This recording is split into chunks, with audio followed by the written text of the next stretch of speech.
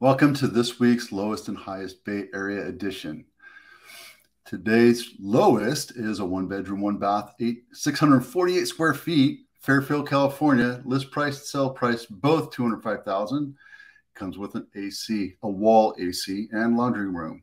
The highest sold is 6-bedroom, 6-bath, 5,609 square feet in Kentfield. That's Marin County, in case you care. $8 million list price. Sold price $10,100,000. Biggest loser, 4-bedroom, 3-bath, Woodside. List price $2,895,000. Sales price $1,765. That's 61% below. The biggest winner is in Oakland, California this week. 4-bedroom, 3-bath, single family home, 2121 square feet. List price just over $1 million.